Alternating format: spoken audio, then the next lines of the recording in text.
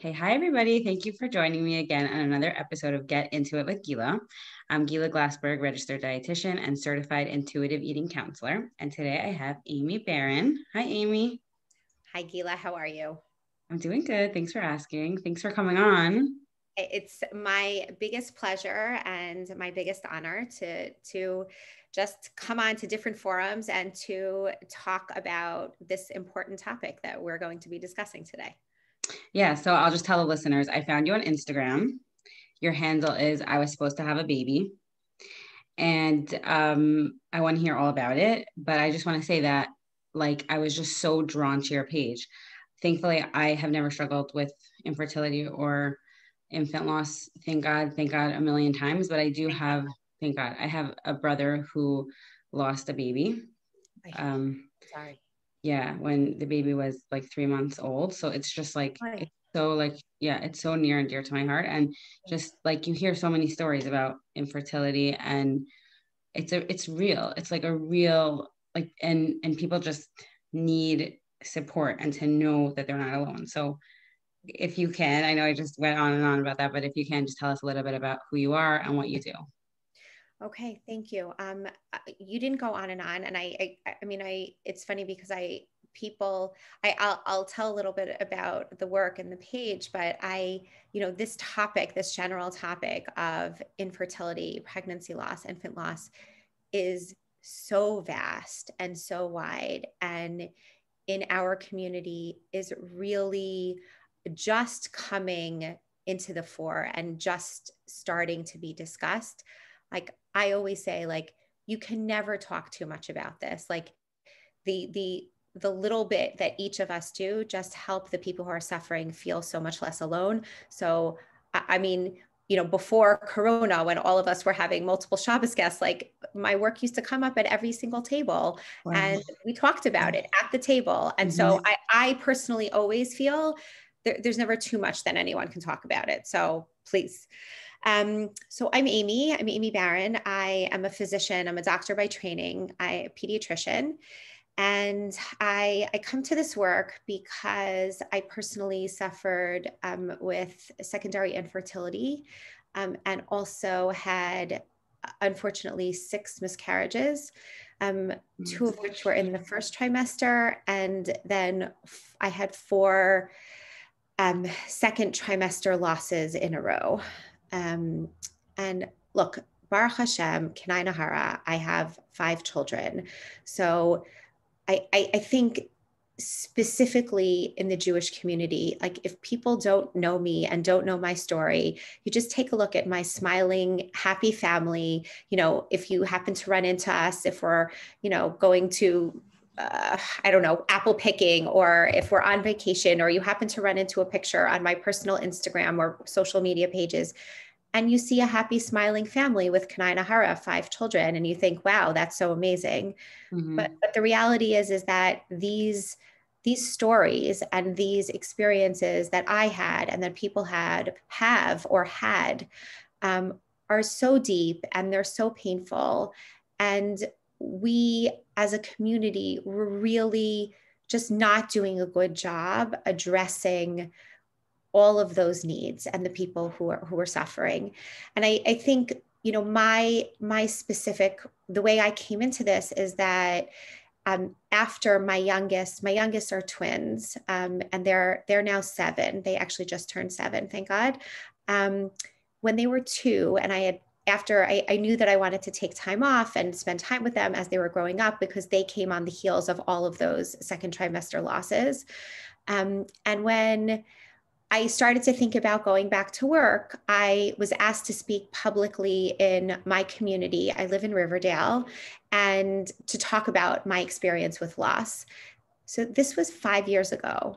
And if we all think back to 5 years ago, what was happening then was that the general public, not the Jewish public, but the general public was starting to talk about infertility. You would every now and then see a celebrity talk about her story, or you would see some, article in a newspaper, or a TV show would feature that as one of their storylines, or a movie or something like that. But it wasn't being really discussed in the Jewish circles, and especially in the Frum circles. And I think what I was on social media and on Instagram personally before. Like I've been on Instagram probably since its inception, almost like maybe 5 years ago, 7 years ago, but whatever it was.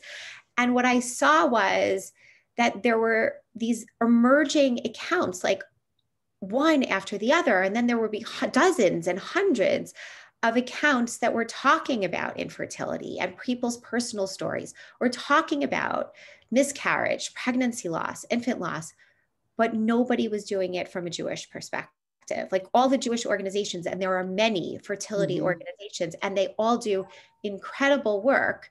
They just weren't talking about it on social media. What they were doing instead was that they were just pitching their programming, or they were, doing fundraising campaigns, but they weren't being supportive to the community. And seeing that it was done so well in so many other ways, and so for so many other communities, I just like, and being a person who is in tune with social media and understands how it works, it immediately struck me that we were just dealing with a real hole in what the community could offer everyone who was suffering. Because the piece that's unusual, even more unusual about the Jewish community, and I will say even more so the Frum community, is that we don't talk about things that are private. And infertility and loss often sort of falls in that bucket. And people felt this intense shame and stigma and just really, and didn't want to talk about it at all. But the beauty of social media is that you can like come on and mindlessly scroll. Like you can passively get the support without actively giving your story to anyone or making it public. You can create a dummy account and, anonymously and and post and even use it in a way that people don't know who you are, but still share your story. So I was supposed to have a baby last year in the spring of 2019. And it's filling a need. It's filling a void. And I'm just grateful to be able to have the strength to be able to do this. Wow. Wow. What a story. Okay. So first of all, I'm so sorry for your losses. Thank you. I can't even imagine.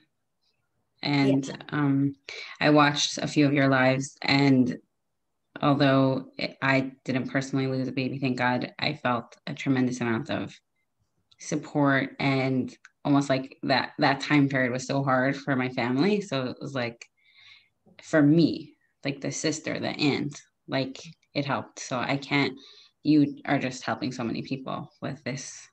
Thank you. Look, and that's, that's another aspect of this, right? Like when we think about infertility or think about loss, you think that it's just happening to the couple, like it's just those two people, or, if you're single or whatever it is, like it's just happening to that person. The reality is that when someone's going through something, and especially something like this, it's happening to everyone around them and everyone in their circle, and everyone is suffering and doesn't want to see that person in pain. And everyone wants to know what to do to help. Like it's happening to everyone. So you're exactly right. Like this account, this nonprofit that I run is meant to not only support the people who are actually going through it, but it's also meant for people like you and anyone else who knows someone, because we all know someone. We all know someone.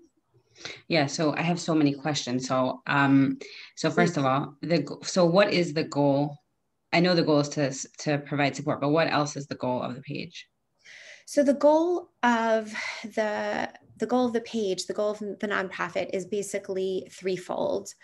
One is support, like it's support here, there, and everywhere. It's on the page itself, whether that's offering virtual support groups or one-on-one personalized sessions. It's the posts and the content that goes up where people share their stories or share their feelings, or I'm pulling from other accounts and other people that are doing incredible work in this field, and something hits them and they share an aspect of this that really resonates with people. So it's support. First and foremost, it's support. The second aspect is really knowledge and power. Knowledge, power, education. It's the giving the rest of the community the tools to be able to support, exactly as I was saying before, to be able to support the people in their lives that are suffering. But in addition to that, it's also for the individuals who aren't yet at that point in their lives and want to, or are thinking like, hey, like, I only get my period every, 3 months or every 4 months. And I don't know if that's normal or not, but like, it doesn't matter because I'm not married or I'm not trying to get pregnant now, but like giving pieces of education and advocacy to people to have them know, like, these things are typical and these things are not typical. And if this is something that's happening to you, then maybe you should go to your doctor and try to get it checked out now before you're in that stage, you're in that parsha of where you're trying. So the second piece is really knowledge and advocacy. And, the third piece is collaboration. One of the main thrusts, the main missions of I Was Supposed to Have a Baby is to be this umbrella organization for anyone in the Jewish fertility community. So I have collaborated with and spoken about as many different Jewish fertility organizations that are out there that want to be publicized. It's funny, like, because you would think like, who wouldn't want like free publicity? But the reality is that sometimes certain organizations are very localized and local geographically, or very, they have a very small target audience, and they only have a certain number of staff and certain amount of funding. And they actually don't want their organization sort of advertised to the world because they can't handle it. They can't handle the volume. So whoever wants, my goal is to be the place where people come to get the online support that you can sit in your room, in your bed and cry and still get the support. But then when you actually need to figure out which doctor to go to, or need to schedule this test, or need funding for a certain treatment, like, you'll then go and find the organizations because you know about them because I've already talked about them. So it's the collaboration, cooperation in the Jewish fertility space. That's the third piece. So it's really like a one-stop shop. Like if somebody is struggling, somebody has a family member struggling, any of those things, they would go to your page. They would either get the support and the knowledge. Like I was just watching your live with Bracha, and yeah. And I was really thinking about it. Just for my listeners to know, I try to research the person I'm interviewing to an extent, because I like the organic conversation. So I didn't want to like hear the whole thing, You're incredible. Yeah. But I loved what she was saying about like never ever asking or saying that somebody's pregnant, even though it seems like such a sensitivity, but there's so many stories. There's too many stories. So many. And I was like, that is really educational. Like anyone who's watching that is going to think twice, even though I've slipped up. We all have. Yeah. We all have. Yeah. We all have. Yeah. Yeah. Yeah. Look, I think, look, the organization is young. It just started, a little bit more than a year ago. So we have these lofty goals. We're hitting all of them. And we have many plans to build out even what's there already, to build out with future programming and future collaborations. There are many things in the works. So we're young, but the goal is to bring this to, look, it should be that anyone who's struggling should be able to know where we are so that they can get the support. That's the goal. God willing. But God willing, let me just say 1 second. God willing, this organization will cease to exist because Oh, no one yeah. will suffer anymore and everyone will have the children that they want and the time that they want it. And this will not need to happen. But until that happens, until Mashiach comes, if Hashem gives me the strength, I will continue to do this work. Wow. So I want to ask on the technical side. So you're a pediatrician by training. So just for a few minutes, I want to know, did you have a love for kids? Did you have a love for medicine? My sister's a doctor and my brother-in-law is a doctor. Lots of doctors in my family. So Yep. I would love to hear that story, how that Yeah. I grew up always, like really always knowing that I was going to be a pediatrician, always from the time that I was very little. I should actually caveat and say that in my 8th grade yearbook, it says that I'm either going to be an actress or a pediatrician. So or a doctor, I think. I'm not sure. Similar. Right. Very similar. Very similar. I had a couple of roles in some of our school plays. So I think that's where that came from. Mm-hmm. But I don't remember actually if it said pediatrician or doctor, but I definitely knew that it was going to be a doctor and I was going to be a doctor. And that I always had a love for children. And I think the piece about pediatrics and medicine is that it's a happy place in medicine. Like there's so much of medicine that's depressing. And yes, is it difficult when children get these horrific diseases or cancer? Absolutely. But I wasn't going into pediatric hematology and oncology. Like I knew that I wanted to be a general pediatrician. And generally speaking, when kids get sick, they get better. And so for me, that was, I was always headed down that road. It was actually a great, like, there was a really great moment in my medical school training. Like there was a point of time where when I was doing my OBGYN rotation, where I kept thinking like, oh, this is so fascinating because like you see the development of the babies and like you see how they grow and the embryology and the different stages. Like I was totally into it. And for a few weeks, I would say, I was like, yeah, maybe I should be an OBGYN instead of a pediatrician. And then like in these medical school rotations, like you do some work sort of like theoretically, like more in the books academically, and then you spend time on the floors. And so it wasn't until a couple of weeks in when it was time for me actually to go to the labor and delivery floor and start attending deliveries. And at my first delivery, I remember this like it happened yesterday.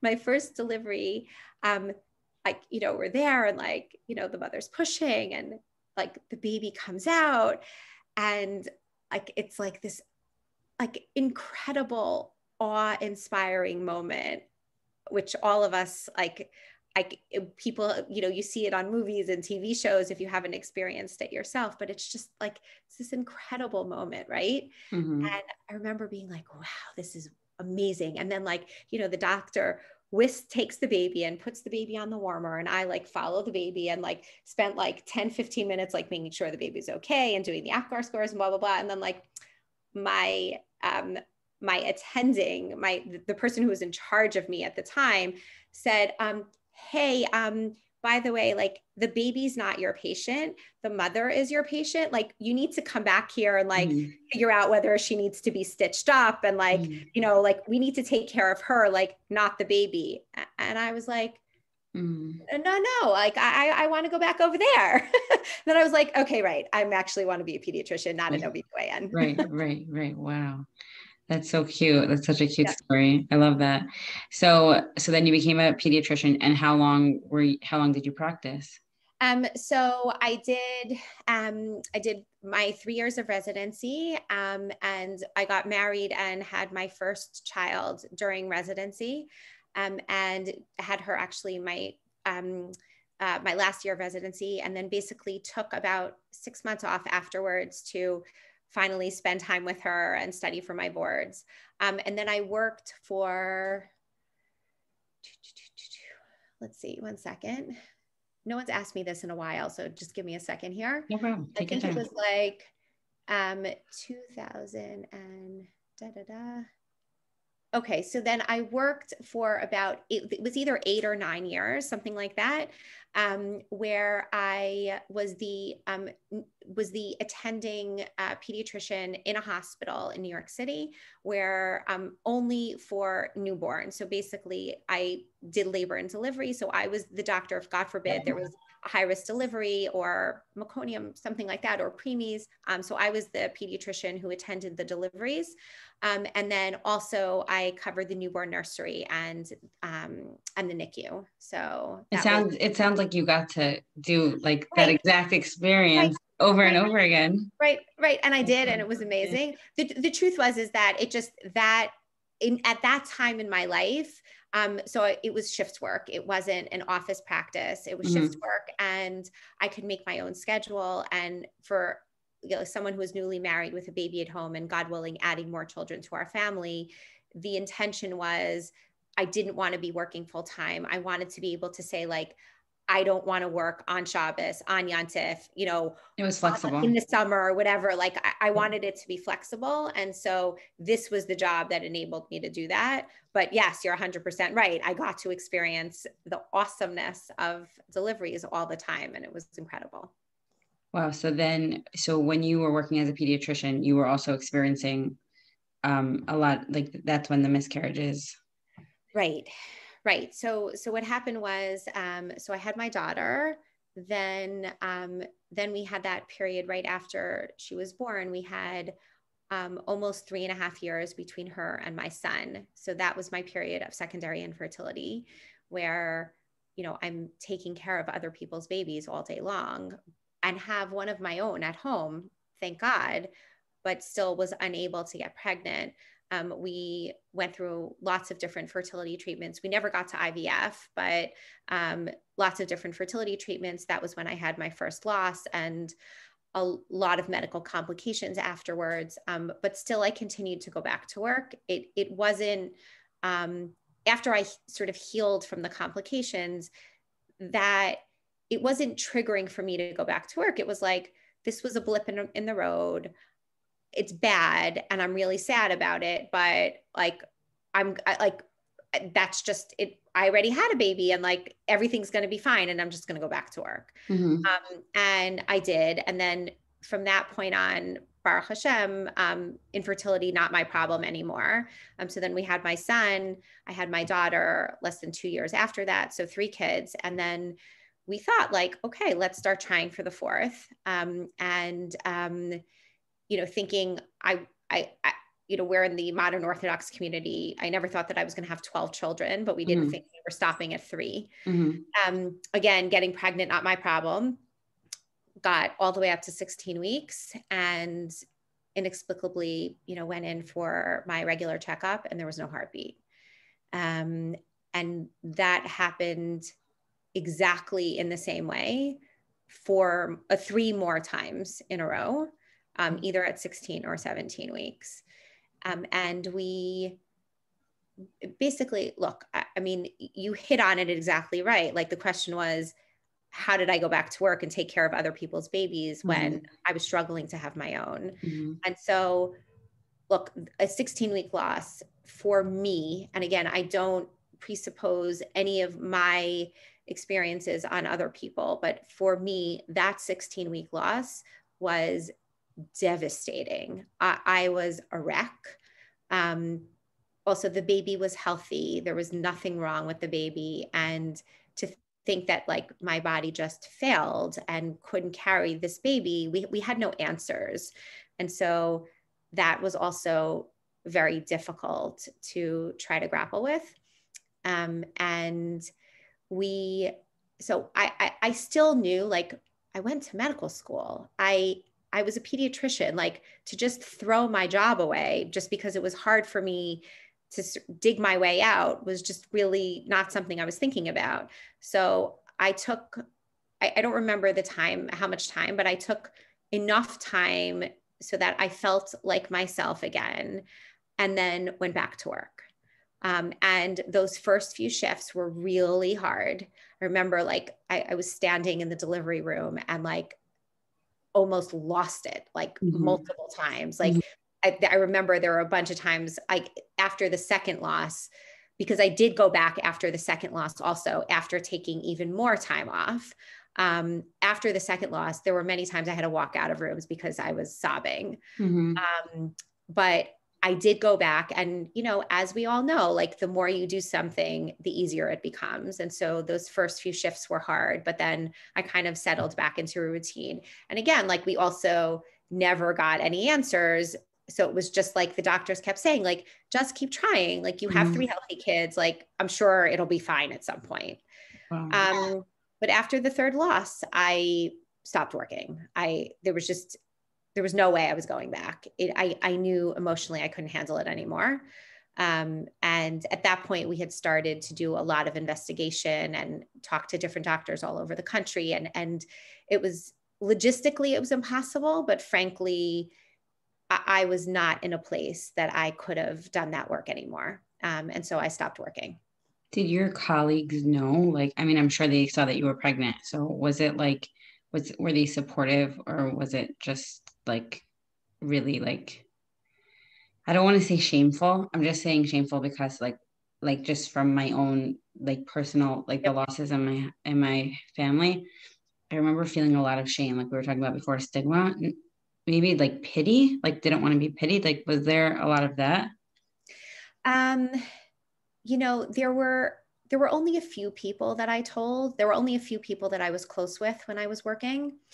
So obviously I had to tell my bosses, and they were super supportive. And again, like my schedule, I was working per diem. So I basically told them when I was available. So it wasn't as if I had this regular schedule and they had to slot other people in. They were more slotting me in when I wanted to work. So they were super supportive, and it just meant like that they had one less person that they could reach to when they had holes to fill in the schedule. There was one nurse that I was very, very, very close to, and she was incredible and super supportive, and really lovely, and really, like, it was shift work, so I could never depend that she was going to be on the days that I was on. But when she was there, it just felt like I was working with a hug. Like it just, the whole shift just felt better.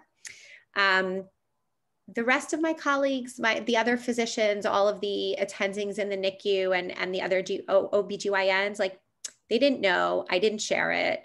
It wasn't really relevant to what I was going through. And so I stepped out when I needed to, and like pretended that I needed to go to the bathroom.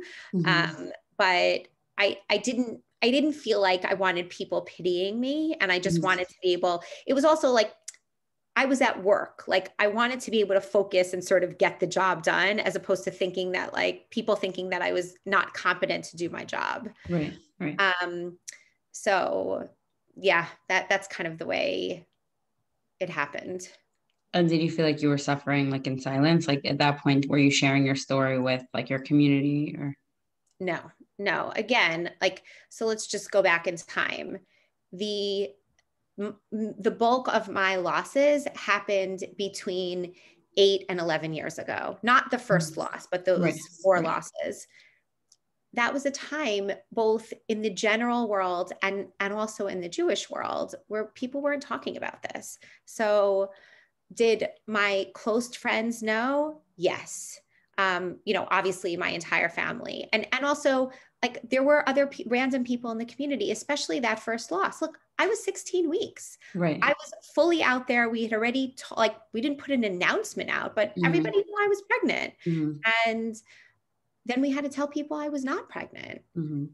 And it was horrible. It was horrible. So, and then the next pregnancy also, like, because people said it was a fluke, like, we didn't announce, but people saw I was pregnant. Like, I look pregnant when I'm pregnant. I'm not one of those people that carries small. Like, I look pregnant when I'm pregnant. But for the last 2 pregnancies that we lost, I didn't share with anyone that we were pregnant, because I barely left the house. Like, let's just like call it what it is. Like, I could barely admit it to myself, let alone to tell other people. Like, I was sure that those pregnancies weren't going to end in a healthy baby. Like I was certain I was going to lose them also. I mean, obviously I was hoping that that wasn't going to happen, but I was so scared. So Right. yeah.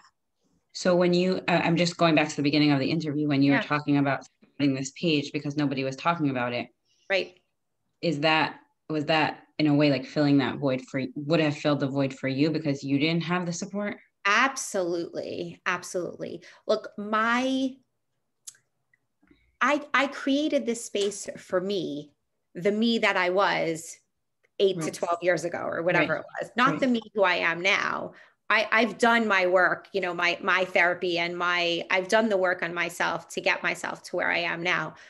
But the me who I was then, I would have loved an anonymous space where I could just lie in my bed at 3 o'clock in the morning when I wasn't sleeping anyway, and just like pick up my phone and feel the love and feel like people really got it and knew what I was going through. I created it with that me in mind. Yeah, absolutely. So when you were going through all this, you didn't really have support, or you didn't really have who to turn to? There was one person who also had 3 second trimester losses at a similar time that I did. Like I would have a loss, she would have a loss. Mm-hmm. And we were family friends. And immediately, like when I had a loss and she had a loss, people put us in touch with each other. And she was the person that kept me sane. Wow. It was her and only her, and she knows it. And if I didn't have her, there would have been no one. Wow. Yeah. So you created what you needed a few years ago with that exact experiential feeling of what somebody who's experiencing loss would need. Now, Yes. I really want to go there. Like, where does this shame and stigma come from? Like, why is it so private in the frum community? Because I think it's important to know, like, we have to change that. Right. Look, I have many ideas. I personally think that a lot of it is rooted in shidduchim. I think that's where it's from. I think there's a shidduchim piece, and then there's the secrecy and privacy piece in terms of like everything that's Taras Hamishpacha sort of related. Like we don't tell people we're going to the mikvah.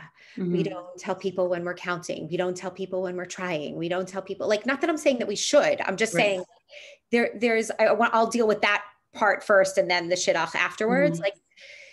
Like there is this, like we're given this, like, don't talk about it. Don't talk about it. Don't talk about sex. Don't talk about, don't talk about when you're trying. Don't talk about if you're not trying.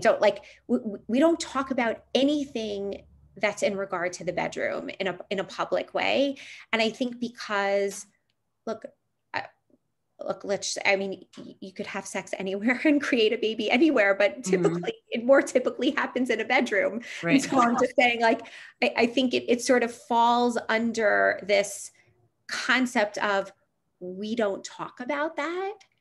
The infertility piece, the loss piece, I think it's really rooted in a beautiful, like, we shouldn't talk about it because if we talk about it, it's going to bring more pain to the people who are suffering. We shouldn't talk about it with them. We shouldn't talk about it with the people in their families, because if we talk about it, then it's going to remind them of their loss, and then they're going to be even more upset than they are now. And we shouldn't talk about it. Let's just bury it and forget about it. And let's just say bury it, right? Let's just say that that's an old school Correct. belief, right? About anything. Correct. The more we talk about it, the more we cause pain, but that's really not. Correct. The more we talk about it, the more we normalize and support, right? Exactly. Look, that's a very old school philosophy in general. And we also, there's so much research out there in the general psychology community about how, the more you sublimate, the more you push away negative feelings, the more you try to pretend that they don't exist, that it ends up like number one, coming out later in ways that you would never have expected. Two, it can affect your body, both like physically and also psychologically. You can suffer with all sorts of ailments. Like there are so many different detrimental effects that come from the secrecy and the shame and the not talking about things. And it's just so much healthier to really discuss things in a supportive way for people so that they don't have to suffer alone. Right. So I do think that some of it is rooted in that. And then I think the other piece is I think in our community, it's also rooted in shidduchim, like, oh, you know, they had a loss in their family. Oh, you know, they're going through infertility. And like, yes, obviously, like there are things that are genetic and like, I get that, but there are so many medical advances nowadays. Like just because you have a specific diagnosis doesn't mean that you're never going to have children or that you're never going to have healthy children.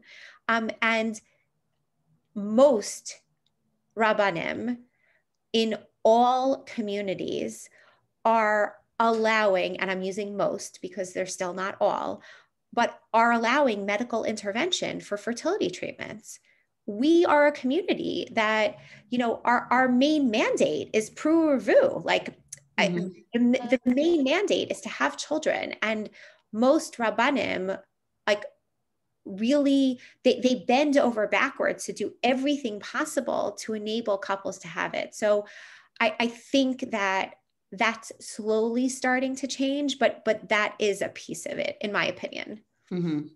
So I guess like maybe this is an opinion question, but like, I know that since Instagram has come to be and people are sharing more of their private life publicly, or maybe it's not private, but there is that balance. Like we do believe in, I wouldn't say secrecy. Maybe we do believe in secrecy, but that's like a false value. But let's say we believe in,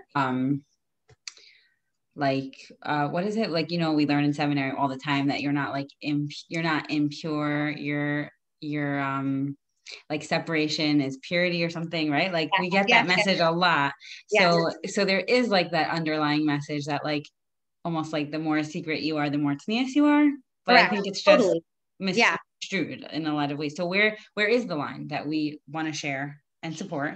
Yeah, look, there is, I'm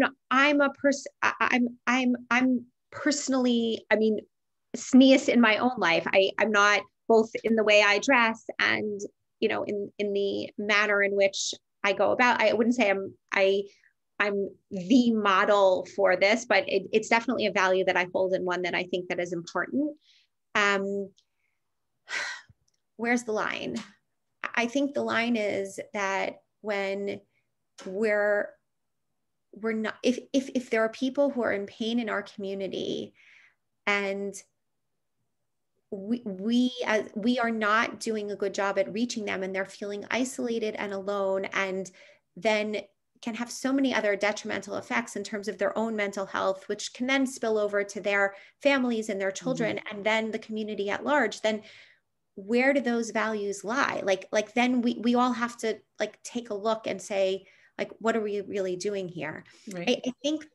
I think, you know, what I always say is that the Jewish community and specifically the Frum community, I always believe is about 5 years or so behind the general public. Like everybody else was talking about cancer years before we started talking about cancer. Everybody else was talking about mental illness years before we started talking about mental illness, right? And like, I could give you 1,000 topics like that. You know this as well, right? So I think that slowly, we're realizing that, yes, there obviously is a value in privacy and in tznius and making sure that people are given the space, that the private space they need to be able to handle and grieve and do whatever they need. But there also is a communal need to support them. Definitely, 100%. I think the visual that came to my mind when you were saying that the Frum world is 5 years behind is like almost like dipping your toes in the water. Like they're like the community at large is like, should we talk about this? Let's try. Let's see. And then it's just like flow. It's like, oh, mental illness. Yeah, we all have mental illness in our family. Grief, loss, infertility, like, and then it's like there's just this like outpouring of support, like all these Yes. organizations. And yeah, I guess I wasn't trying to challenge you. I was just trying to, I always love to like No, pick. I didn't take it that way at Okay. all. Okay. I love these conversations. I Yeah. love them. Yeah. I think that's how we get like clarity on, like, I was thinking about, let's say, like we talked a little bit before the interview. So my mother passed away very suddenly about 2 years ago. And I write about it, I blog about it. And sometimes I would even write about like my anger towards Hashem, my questioning of Hashem. And I was feeling a lot of guilt, shame, or like the shame vulnerability piece. Like, am I oversharing?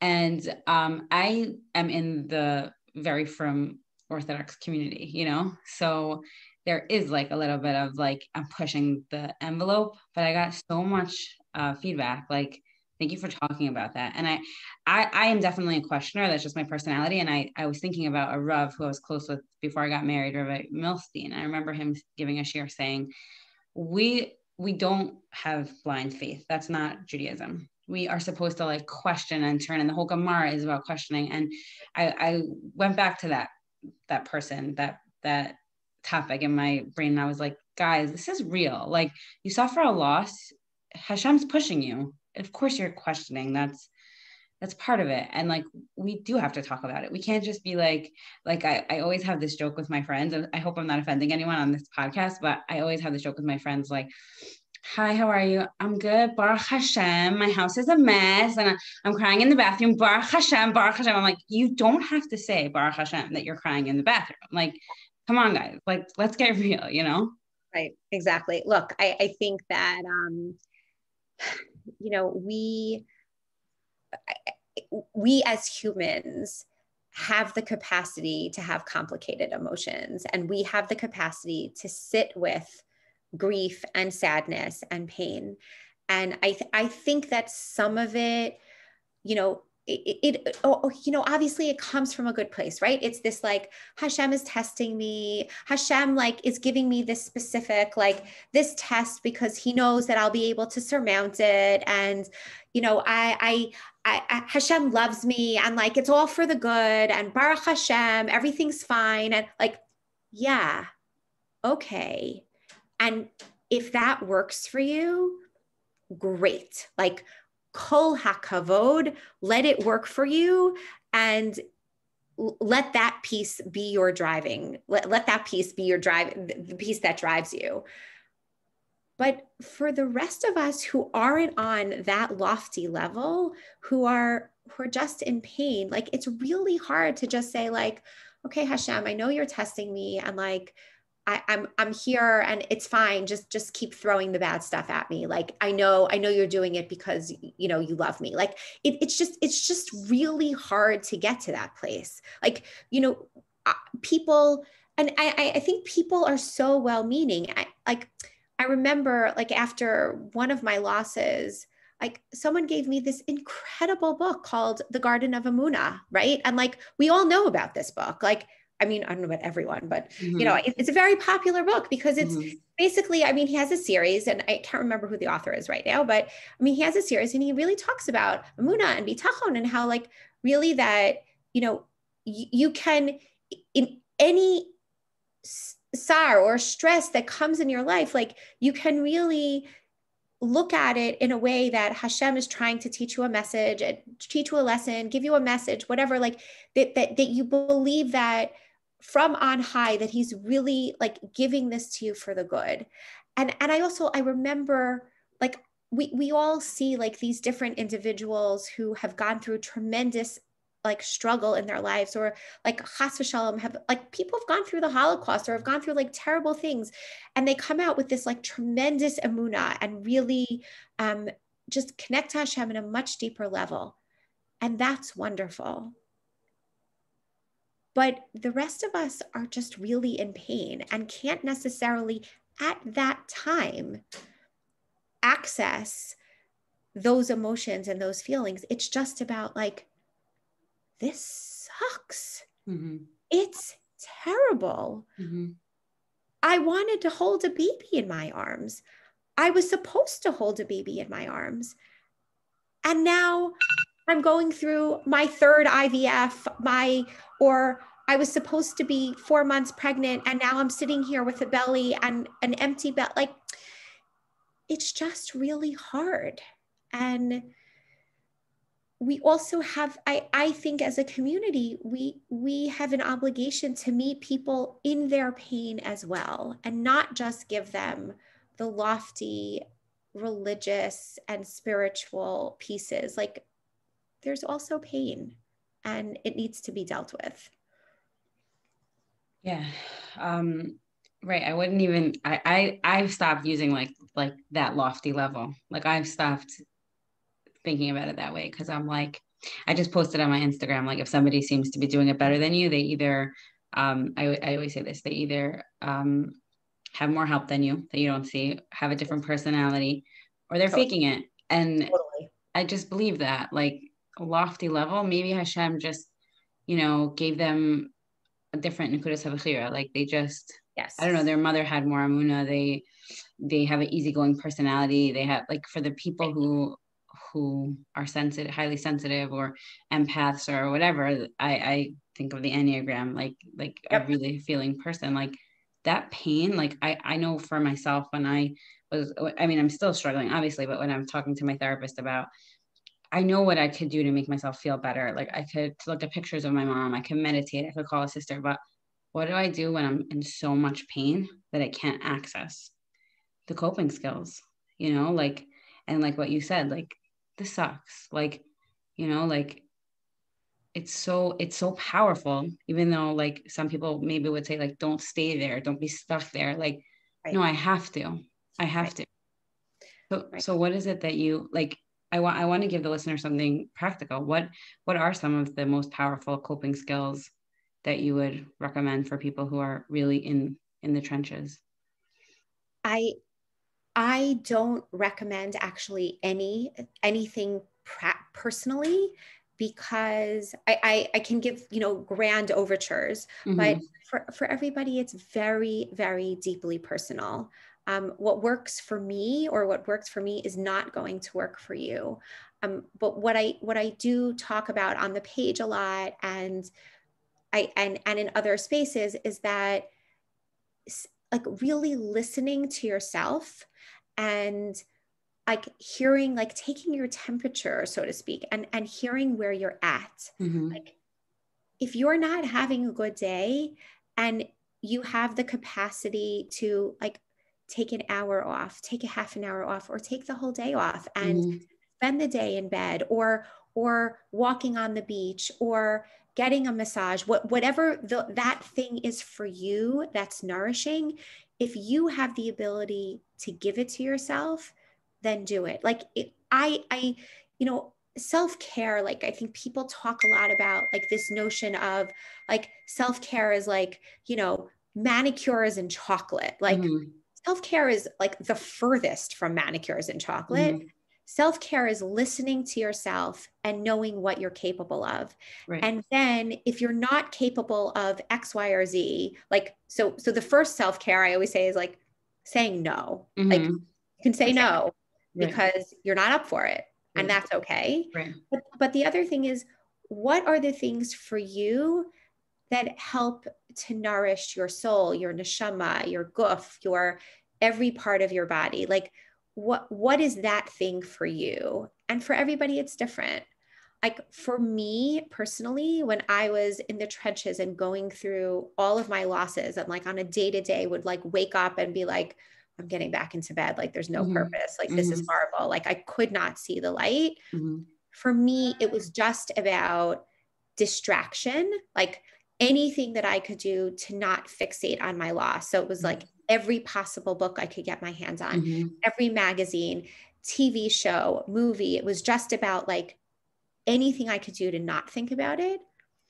And then when I was ready to get up out of bed and finally start like facing the world, and it wasn't even the world, but it was just start like coming back to myself a little bit, exercise was the thing that did it for me. Because I'm a person, when I get pregnant, I gain 1 pound for every week of pregnancy. So I had 16 or 17 pounds plus on me for every pregnancy that I lost. And the fact that every single morning I would try to get on my clothes and they wouldn't fit was a daily reminder of everything that I had lost. And so losing the weight, but also the endorphins that I got once I got myself on my treadmill, and the absolute like pounding of my feet against the treadmill or the pavement, or like when I used to go to the gym more and like lifting these really heavy weights, like that physical exertion of like getting out my anger and frustration was really, really therapeutic for me. Right. Right. But everybody has to find their thing and then do it. Right. I love what you said. It's like permission to stay in bed, permission to watch TV, distraction.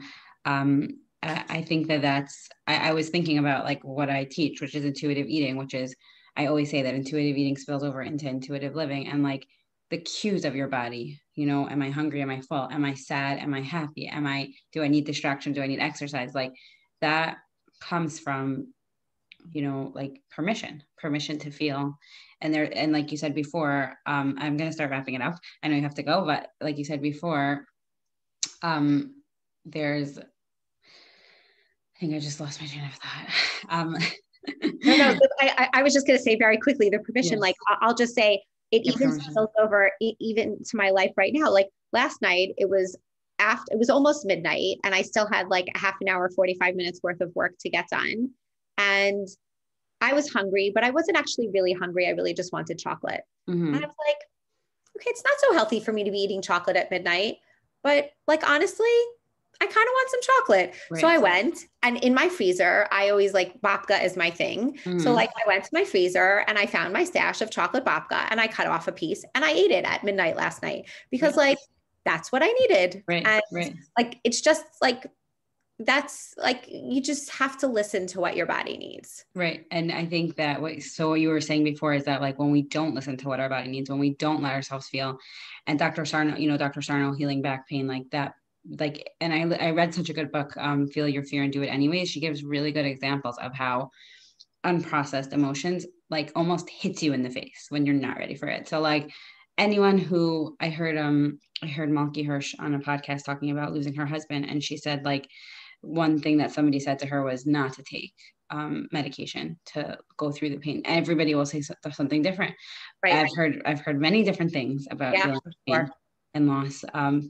But I was like, yeah, like I was thinking about all these things. Like the only way to deal with grief is to go through it. And I think that what you're doing is letting people have permission to go through it and to feel. And by listening to other people's stories and, like all the content that you're putting out, and that's like a part of healing, that permission. God willing, that's the hope. That's the hope. And that people feel that they have the permission to feel, and that they also feel the hug at the same time. That's the hope. Yeah. So thank you so much for joining us. Where could people find you? The best place to find me is on Instagram. I was supposed to have a baby, or there's a website, I was supposed to have a baby.org.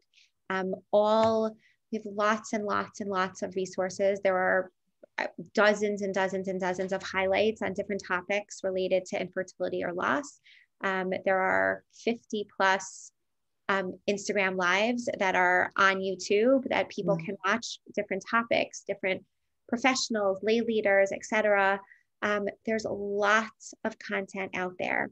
Go find it. It's there. And if there's something that you want me to address, if you feel that there's been a hole, if you just want to connect, if you want to tell your story, please come find me.